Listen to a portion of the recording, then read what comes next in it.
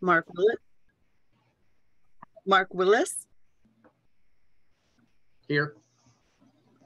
Pamela Cousins. Here. Melissa Goshorn. Here. Donna Ostenso. Here. Wilson Perrin. He is not coming. Michael Schisler. I don't see him. Joanna Stallings. Here. Stacy Taman. Don't see her there. Stacy's here. I'm not. She is waving. Myself, I am here. Tony Navarro. Don't see him. John Norris. Here. Okay, we have a quorum. All right, thanks, Ruthie. So I have well, let me read my little statement here. The Calvert County Blueprint Committee will conduct this meeting virtually on May 3rd, 2023 at 2 p.m. via Zoom. Please note that the meeting will be recorded and posted online publicly for reference. With that said, to review and approve the agenda, do I have a motion to do so? Motion to approve. This is Pamela. Do I have a second? I'll second it. All those in favor? Aye. Just waving. All right. With that, Dr. Sampson, I believe you are up, sir. You seem to be the star every time. Not quite sure why that is. All right, so pardon, I'm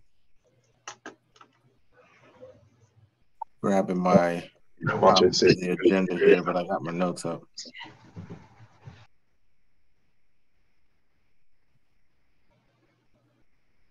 All right. So right now, with our status of our blueprint, we are looking at revisions to our responses to questions in the template. We got feedback from MSDE on our responses, and they provided us with a form with that feedback. So what I will do after this meeting is I will share that feedback with this team. The form and the feedback really is about specificity. And so there may be one or two sentences that need to be added to a particular response to address something specific that was mentioned. So if, for example, we are providing recruitment efforts to attract teachers to pursue national board certification, those from underrepresented populations, then we need to add a sentence or two that gets to talk about how, with more specificity, we are going to actually do those recruitment efforts. So those things are really easy to take care of. And we have until May the 9th to make those revisions, resubmit, and then we will await feedback. So what happened was we received responses that indicated that we were that we met or partially met or did not meet. And we got either met or partially met on all of the responses that we had. So now it's just a matter of the ones that were partial, going back, putting in that clarification or that specificity, and then resubmitting. So again, the form with the feedback that MSDE provided, I will share with this team so that you have it, and you know the responses that we are addressing. And then on May the 9th, we will resubmit that form. And then once we resubmit the form, the one or two sentences or whatever edits we indicate that we're going to make, we will incorporate that into the body of the implementation plan. Then we will repost the implementation plan. So then that will also be shared with this group. Any questions about that? before I move on.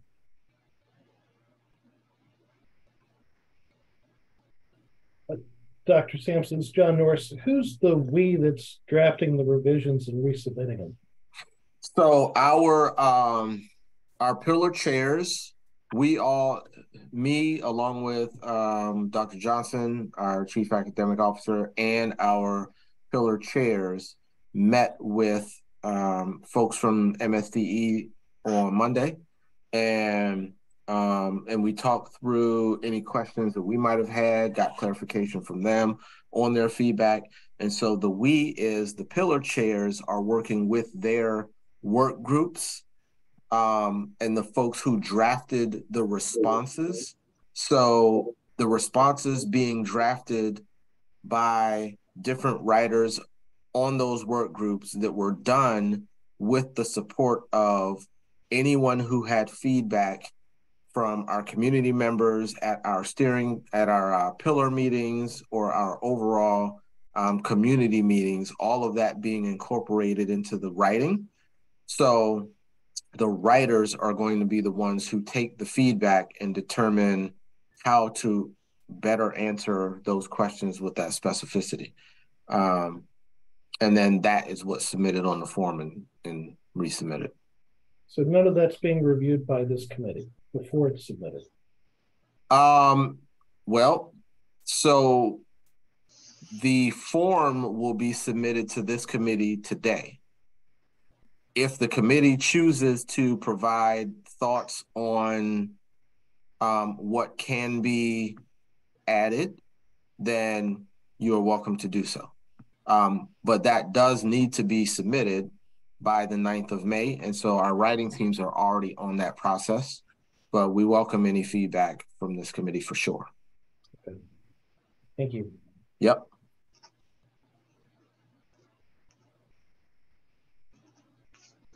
I don't see any other questions. Okay. So that is the only update on our status. There will be 3, I guess, resubmission phases as needed by LEA. So right now, this is the first resubmission phase. We put in the requested revisions, we submit, and then we wait, and then we will hear back sometime before the end of May as to whether everything is fully approved. If not, then there's a second resubmission phase in June, and then a third one if necessary after that. So hopefully we don't get to that point. We can address all the things that they wanted to in this first one and then be done so that we can move on to phase 2 of our writing.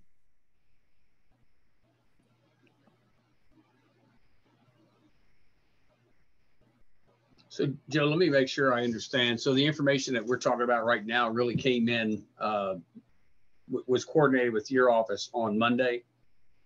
It was before it was Thursday or Friday last week when we got. It was that recent though. It was last week. Yeah. Yep. Okay.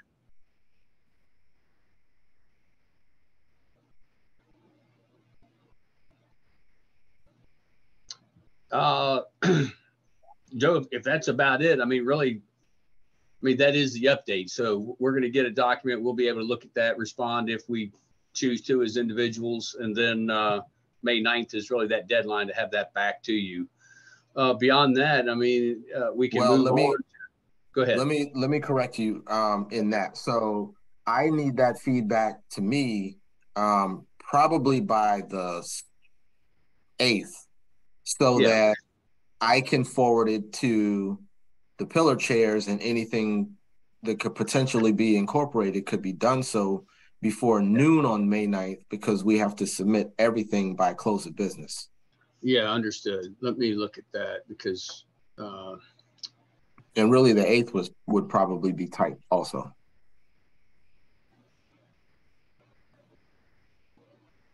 Yeah, and what's so I mean, when you back up beyond that, you're at the 7th and the 6th, which is a weekend.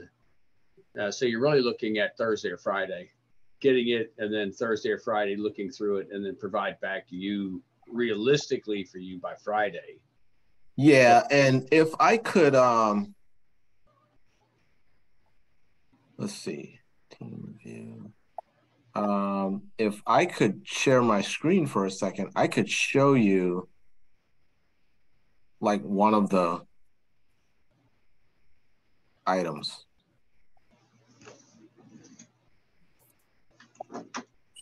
Oh, screen one.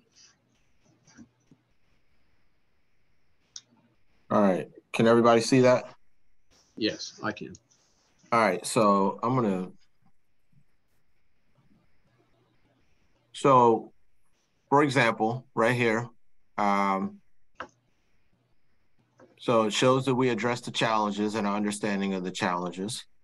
But then they just want us to provide additional details about the challenges faced by priority groups, and then the strategies to address those. So while we cited many challenges and we cited many strategies to address those challenges, the question asked also about priority groups, and our response didn't necessarily talk about those details addressing the priority groups.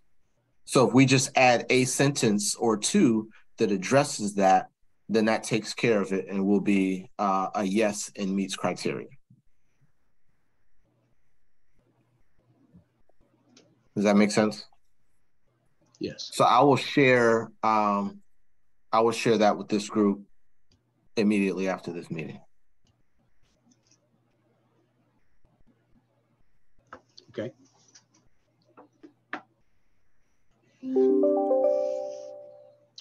Anything else on that, Joe? Number 3 of Roman numeral 1. Nope. Okay.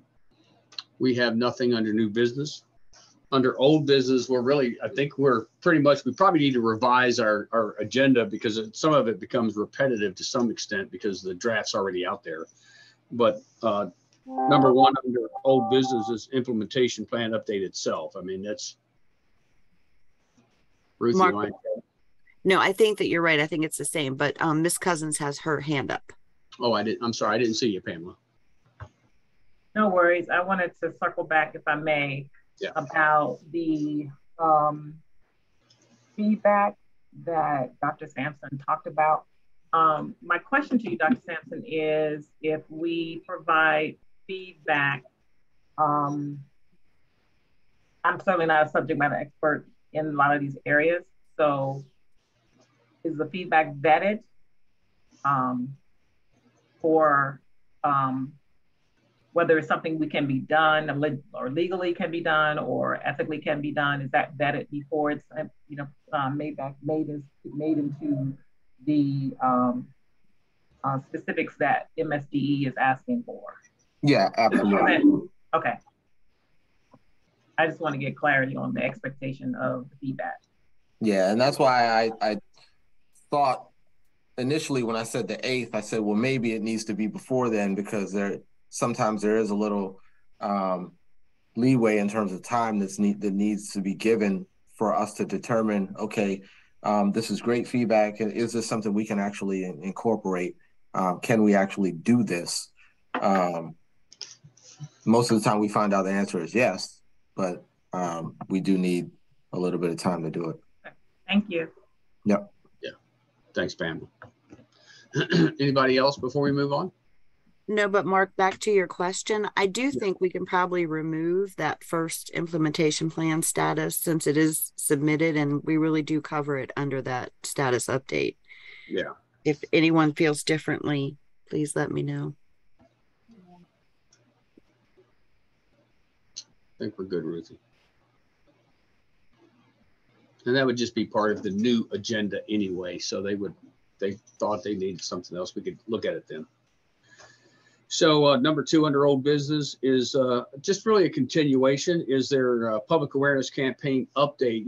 So the question comes back, is there anything, Joe, that you feel we can do that would help when the word needs to get out. I mean, I don't think we're doing that right now, but so it may be a moot point. But is there anything about number 2 that you think would be beneficial? Or anybody for that matter? So yes, but when so we recorded the promotional videos last Wednesday. Okay. With your production team. And so they are now editing that. And once it's polished and ready to go, then that's when we will need you all to push that information out, and we will be doing the same on our end. Yeah. Okay. So as far as that is right now, that's the only thing. But then once we have established, so Renee Daniels, our Chief Communications Officer, and I have marked some tentative dates by which we want to put out newsletters.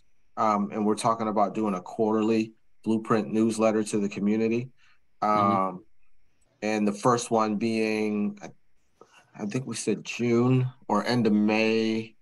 But once we are ready to do that, what I will need is some information or input from this team, from this committee, to determine what all we want to go in there, what information is going to be important to put out to the community, along with whatever updates we have and things that we have going on. But what is it the community wants to know from your perspective, so that we can get that information out. And then obviously on your end, Mark, having your group share that as it becomes public. Okay.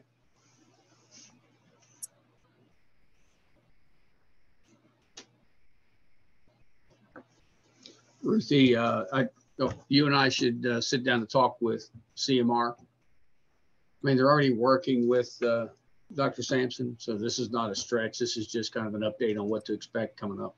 Absolutely. I've been trying to keep them updated. There is a ticket. Yeah, I got you. Okay. Anybody else have anything on number 2, public awareness? Okay. Number 3, update on timeline and deliverables. Dr. Sampson, once again, I think you know the timeline. Can you share with us what our expectations should be? You already mentioned the better things go right now. We may not need those additional dates for input, but I think there's probably still a timeline that we can expect our draft to return to us.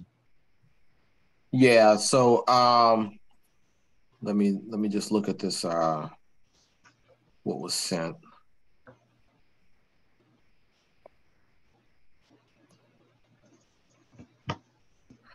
So the recommendations will be, so MSDE is going to review our plan between the 10th and the 15th.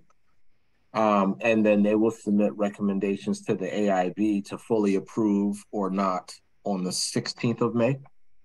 And then if there's another revision needed, then that'll happen between the 16th and the 30th. And then MSD would review that between the 31st and the 5th of June. And then another recommendation to AIB on June the 6th. And we're not going to go beyond that because, again, I fully expect us to, even in this first revision, address everything and be ready to go. But that will be the second iteration if it comes to it.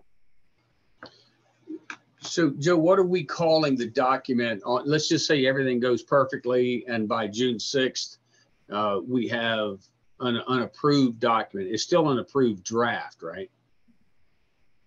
What does it become, I guess, on June 6th? It would be the implementation plan. Okay. But it would be phase 1 of the implementation plan. Sure.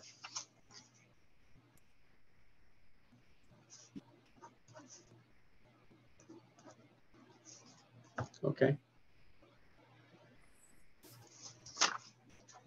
Any questions on that timeline before I add anything else?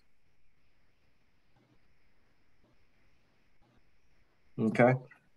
So in terms of things that are coming up or we have recently done, we had a support session for our National Board Certification candidates 2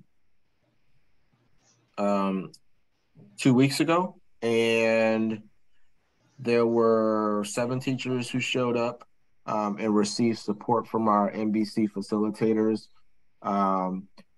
and got very good feedback from that session as they prepare for their submission. So our National Board candidates are going to be looking to submit their portfolios by the 18th of May. And then we will see what happens in December when they announce how many more National Board Certified Teachers Calvert County has. We will be presenting an update to the Board of Education next week, Thursday. And that will be much of this information that I've talked to this committee about. There won't be anything else new because, unless we have already gotten a response back from MSDE by that time, but I mean, we're not submitting until the 9th, so the likelihood of that happening is very, very slim. So unless that happens, then that update to the Board of Education will be pretty similar to what I talked about today. And then we are having a National Board Certification information session on the 15th of May for any candidates who are interested in starting that process next year. And that'll be virtual. Okay. And that's it. Public comment? Did anybody else before that? Anybody else have anything before we go to public comment? This is Melissa. I'm not sure if this is the appropriate time, but there were some questions from the last meeting that I don't believe we've gotten answers to yet. They were captured in the meeting minutes.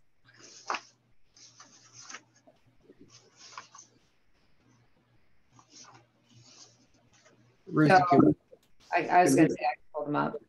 I can follow that. I can follow up with that. Okay, great. I'll send it out to the whole group and ask, and with all the questions. Okay.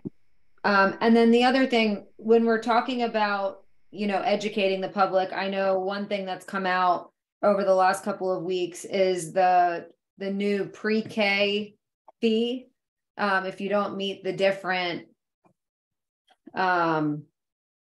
groups, I can't remember, levels or groups or what have you. So I'm wondering, is that part of the educational campaign that we're going to be doing so that parents know, what that fee is, how that's going to impact them or not, and kind of what the process and how that process is going to be different moving forward with full day pre-K?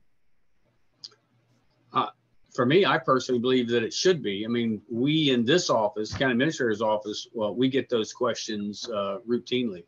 So for us to put that information out, I think it would be a good thing. So on our end, we've had that conversation already, and on our blueprint page on the CCPS website, where the videos are going to be housed, we are also looking at periodically uploading additional information and other videos as pertaining to that pillar. So then when I talk to our person over pre-K a couple of weeks ago, she was indicating that with regard to the I'm sorry, I'm getting some kind of feedback.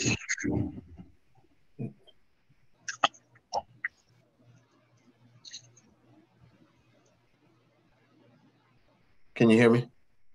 Yes. All right. Yeah, I think it's fixed. So she was saying that with regard to the fee that parents would have to pay and all of that information, once the state has determined what that is, we will be also putting that information on our website and sending it out to families. Okay. And we can certainly duplicate that effort, Joe, with what we have available here. I mean, we'll talk about that as far as this committee, obviously, but yeah, we don't mind jumping in as well. Got it. And I don't know if there's an opportunity, because some of this I know is dictated by the state, like the amount is dictated by the state. They mentioned a sliding scale, which as you and I discussed in the past, hasn't been fully defined. So if people need to go to the state and ask those questions, giving that information to the appropriate people at the state level also might alleviate some burden on the county, since we're not the one making decisions. Got it.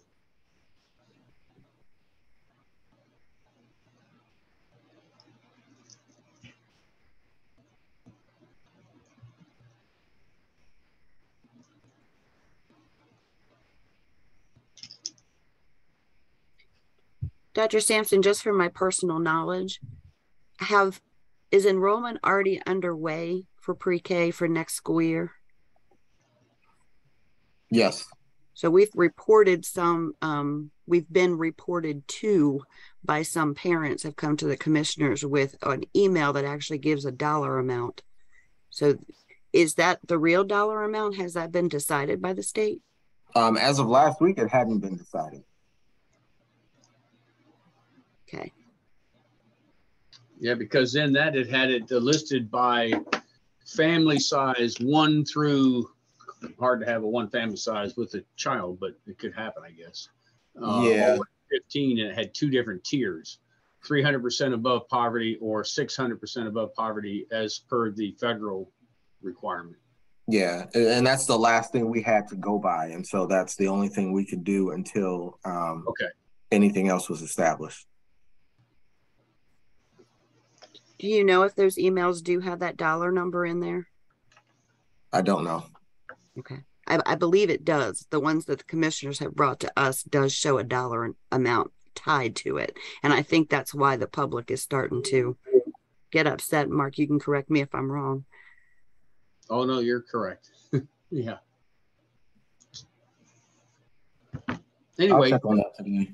Yeah, the point is that obviously we need to be on the same page. And when it comes time to push out the updated information, we're certainly willing to be part of that.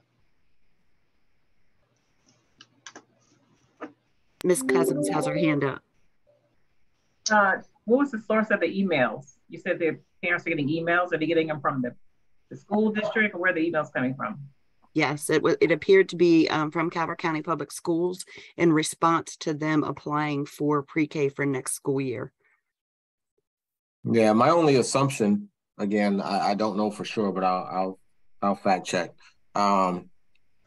is that this was based on the original information we got with the 300 and 600%. So they attached the dollar amount to that based on the information they got from the families on their application, is what I assume. So I'll have to verify. Okay. Donna, what do you have, ma'am? Oh, Stacy was next. Oh, I was just going to really just say that I really think the communication or the miscommunication is the key here.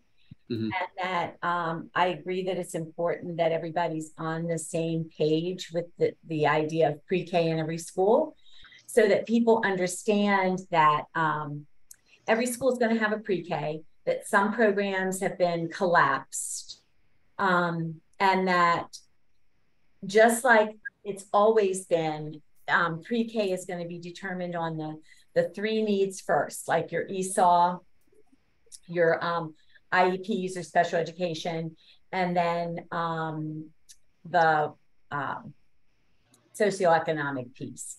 And from my understanding, they're always stamped. So like if I turn mine in on June 6th at 12 o'clock, it'll say June 6th at 12 o'clock. If Stacy turns hers in on June 6th, but at 1 p.m., it'll say 1 p.m. So then once all the slots are filled, which normally there are not a lot of empty slots left, then they are offered to the people who like come next. Like it's really looked at date and time. And sometimes there might be slots available, but they'd be available at a different school. So you would have to provide the transportation. Like CCPS isn't going to transport you from Dunkirk to Prince Frederick if there's a slot. Does that make sense?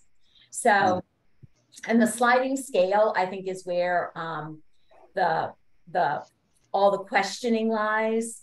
And I agree, like the sooner that sliding scale could get out and be explained, I think all the pieces would kind of fall into place. Communication. All right. Thanks, Don. Stacy, what do you have, ma'am? I had a question for Joe regarding the pre-K certifications and requirements that are coming up for the assistants. So there's been some confusion as to where the funding for this certification comes from. I know that Joyce King is working with grants so that anyone that is going through the CDA program can receive grant money to fund that certification. But the other requirement could be, if people don't choose to do the CDA route, is an associate degree. And we do have people that are very close to an associate degree, and it would be faster to do that than to go through the CDA process. And then, you know, CDA has to be renewed and all of that. There's other things attached to the CDA certificate. So once you get that AA, it's cleaner for the system. But there's some confusion as to the funding source for those courses. In a meeting that Donna and I attended, where Rachel Heiss was a speaker, she stated that there is money from MSDE available to the school systems to pay for these. Are you aware of that? There seems to be a lot of confusion around it. And I just want to make sure it's accurate information.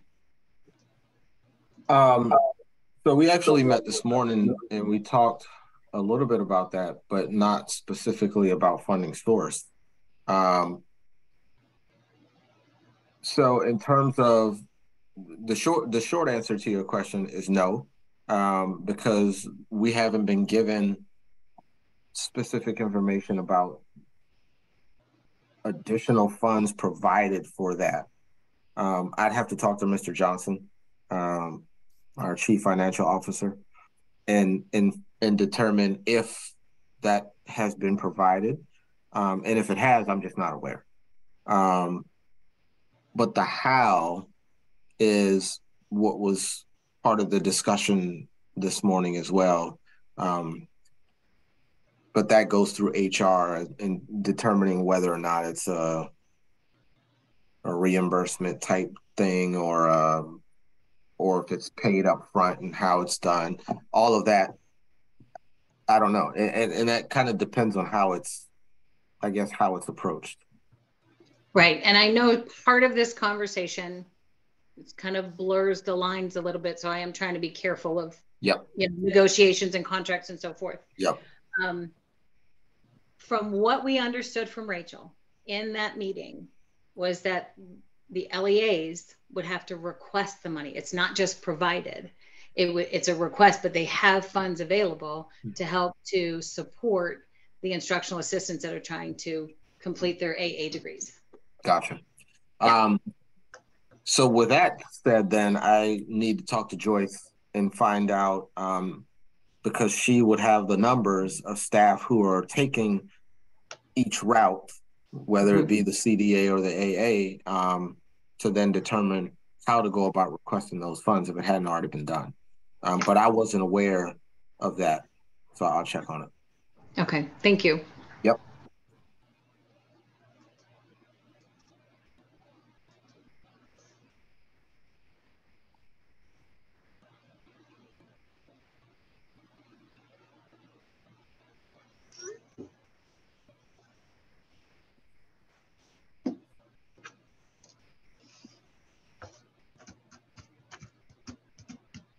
Anybody else have anything on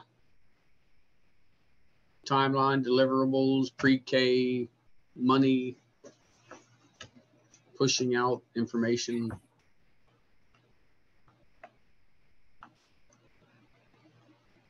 All right. Ruthie, I believe you're up. So I do see that we have a member of the public online with us. If you plan to speak, could you please raise your hand?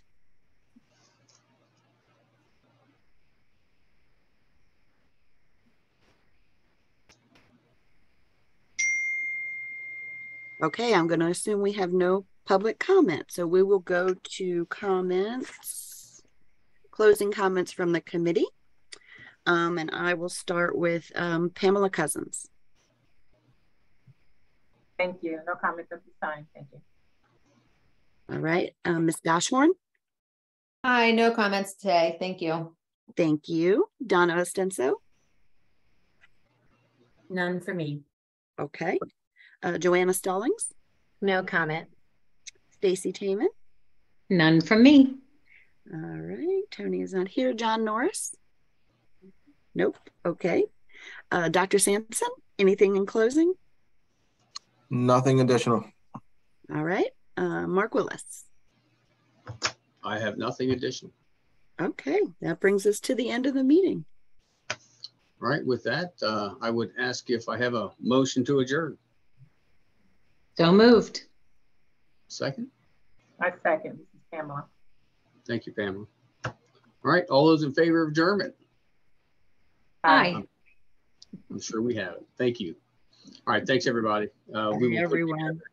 And just so you know, we'll follow back up with those comments, Melissa, on those questions from previously and get that back out. Thank you. All right. Thank you. All right. Have a great day, everybody. Bye. Bye-bye. Bye.